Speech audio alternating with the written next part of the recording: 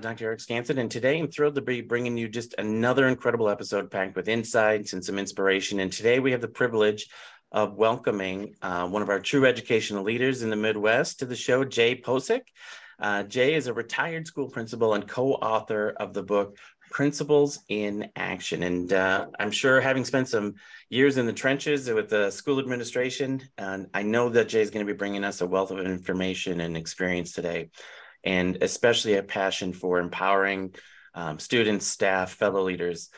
He has been dedicated to positive change. And Jay's going to be talking about his incredible journey and some of the challenges. And all I can say is get ready to be inspired from Jay Posick today on TalentED. So with that, Jay, welcome to the show. Thanks, Eric. I really appreciate that. So as you mentioned, I am a retired middle school principal, 15 years as a middle school principal, 5 as an assistant principal in the middle school before that, and 15 years as a teacher, 13 of those in middle school. So I've got 32 of my 35 years in middle school. So you either love middle school or you hate middle school. And I'll be honest, middle school is me. I joke every once in a while that I'm the oldest 8th grader alive. Just like to have fun. And one of the things that I really tried to concentrate on, especially my last years as principal, was making sure that I didn't spend a lot of time in my office, especially when students and staff are in the building.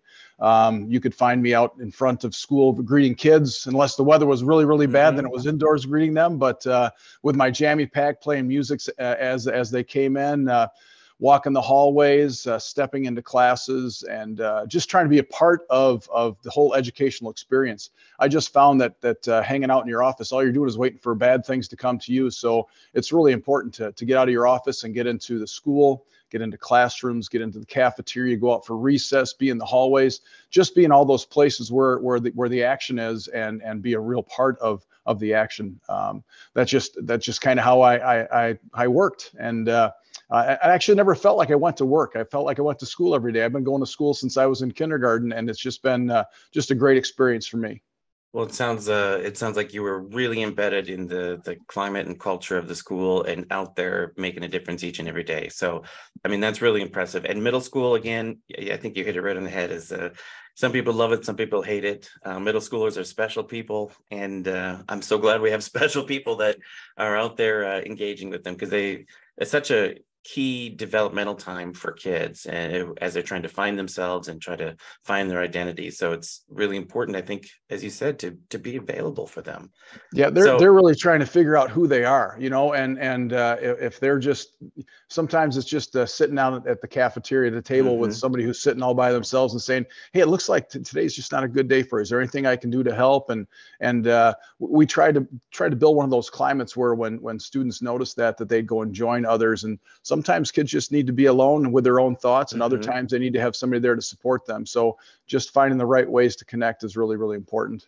Oh, I think that's such an important idea, of finding the right way to connect. As middle schoolers, I've not found a middle schooler who doesn't want to talk. It just depends on how they want to talk, right? If they want to talk in person, in private, or interacting in a large group, they really do want to connect. So I guess I have a couple of questions for you, just as a former school principal. And how did you really actively engage with those students and teachers outside your office? You talked about the jammy pack, being out there in the mornings. How did you stay connected to really kind of feel the pulse of the school community every day? I think there were people that knew what my little route was at the beginning of the day. Like they could tell when I was coming down the hallway. First of all, they could probably hear the music coming out of my jammy pack as I'm walking down the hall, but they knew I was going to check in. Tried to check in with every single teacher every morning as I was walking the hallways. And when you're greeting kids in the morning, you can kind of tell whether it's going to be a good day or a bad day. You can kind of tell if it was they had a rough morning before they got to school. Some kids really, they thrive because they're at school and maybe don't have the best home situation, and you try and connect with them. I remember during the pandemic, I would do Zoom calls or Google Meets with students, and they would sign up, and I'd have 15, 20, 25 kids that all they wanted to do was talk. We had our classes going on, and for the most part, our teachers had recorded lessons, so the kids could do the work whenever they needed to. But there was that half an hour's worth of time, and there was this core group of 10 kids and I that would just sit, and we would talk about how things were going, what can I do to support, all of the different things that no one ever went through a pandemic like that before. So it was just a nice way for me to connect. Recess time was always, the interesting thing is my superintendent said I was the highest paid cafeteria and recess supervisor in the state of Wisconsin. And I said, and how many issues have you noticed on the playground and their cafeteria since I've been principal? And he said, well, 5 or 6. And I said, and those were the times when you were the one covering for me because I was at a conference or at a parent meeting or something like that. And he would giggle about that. But, you can waste your whole day trying to take care of a recess situation if you're not there. So, and interestingly, I just got hired on in a neighboring district as a part-time dean of students. I've got a 20% position, so I work 8 hours a week, which is going to be amazing for me. And it's the school that I worked at this last year. I was a guest teacher and a guest administrator.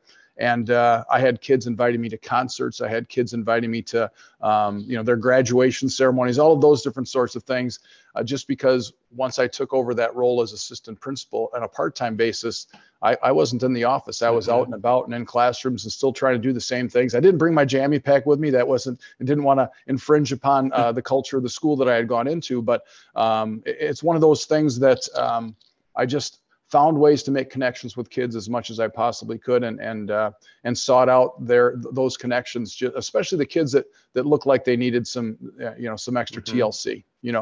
Well, you are a special breed of principal, and really one of my favorites is, as your book says, principals in action, right? Ones that are out and about and not just telling kids to get in line, not just correcting, but really connecting.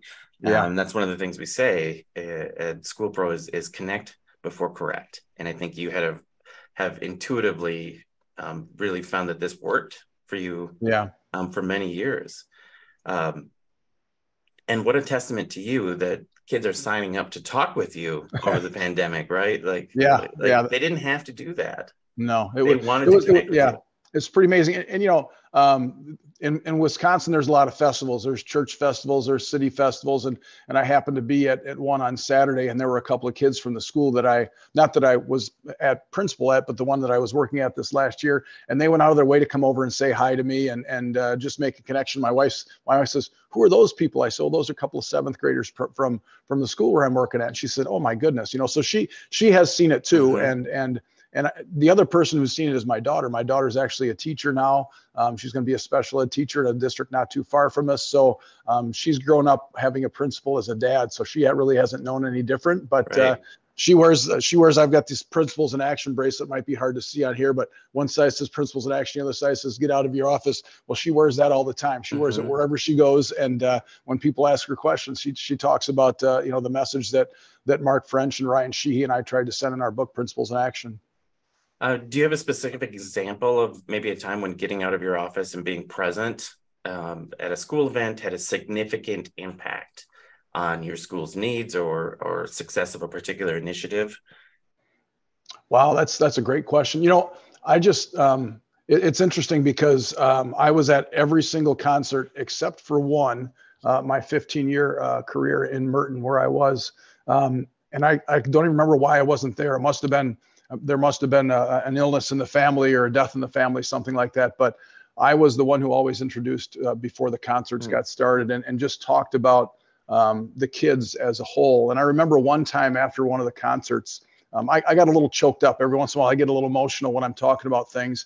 And a granddad stepped up and he said, don't ever apologize for crying in front of people.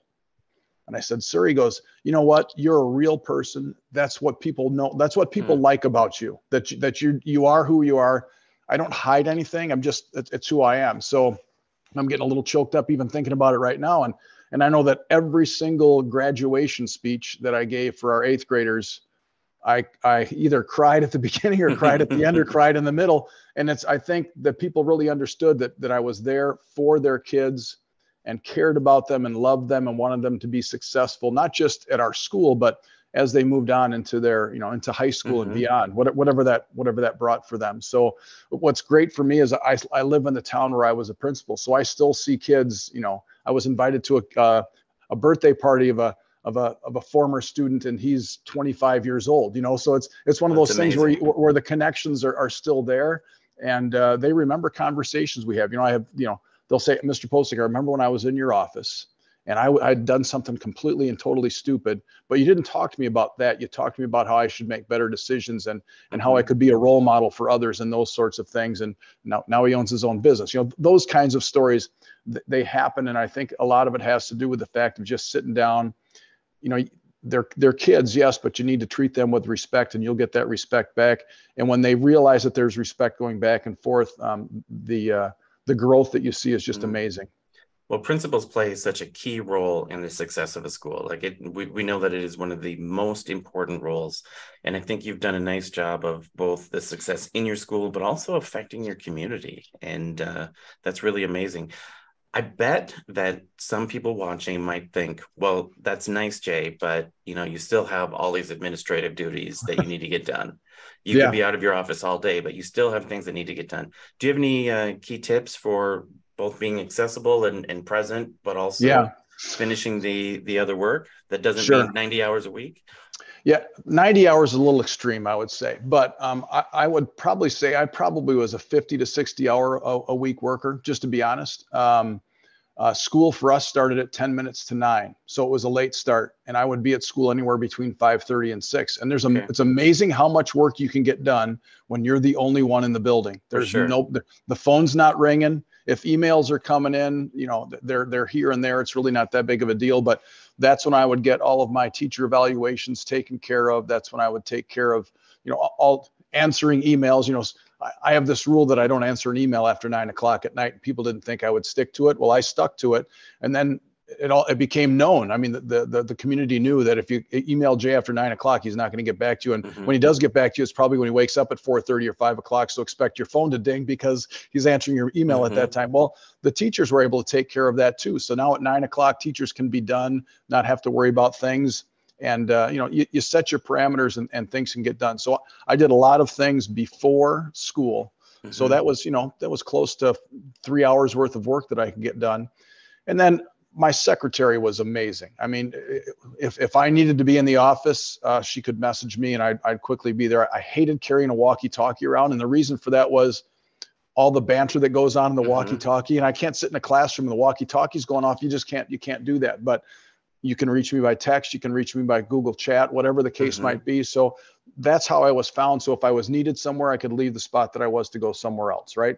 But then there was also those times in my schedule where I knew I had to block off an hour because I was going to do a teacher evaluation. Or I was going to have a meeting with a teacher. I was going to have a family meeting. So those sorts of things you just have. I worked closely with my secretary and she had access to my calendar.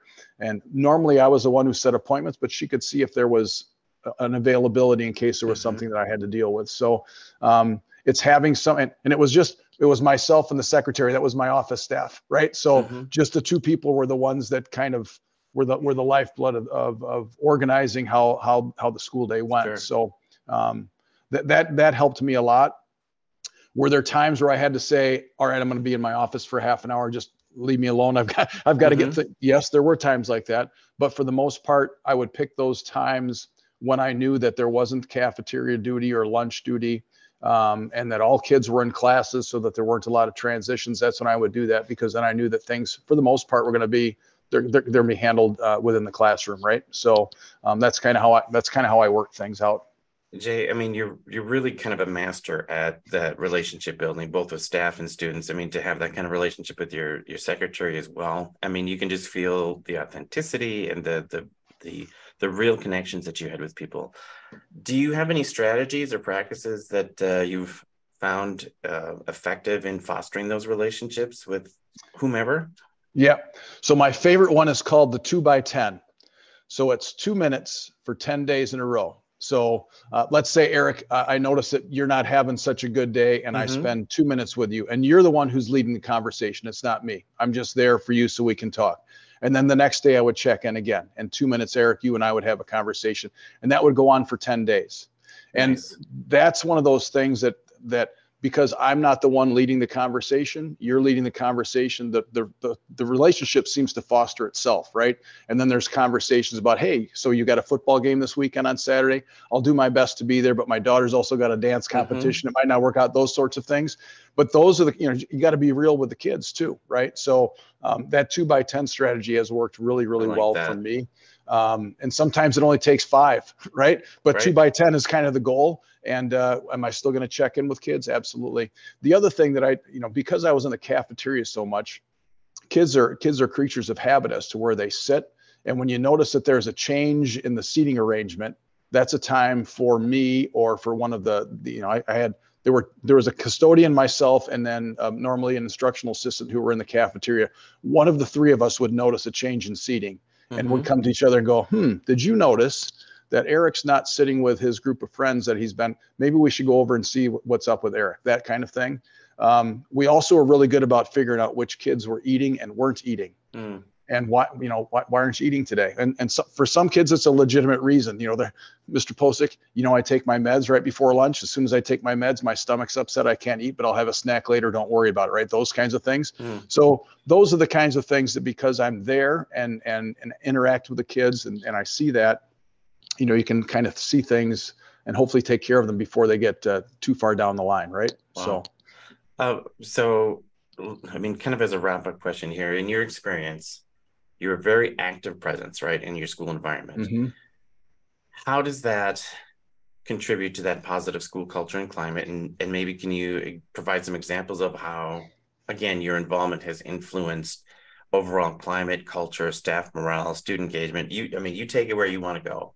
Yeah. But, so I talk about being in classrooms a lot. And I remember, I'm going to tell 2 stories. One is one of my first years. In my first year as a principal, we had a very well-respected 4th grade teacher. And every time I walked into her classroom, everything stopped. And she would say, okay, class, say hi to Mr. Posick. And they'd say hi, and I'd say hi back.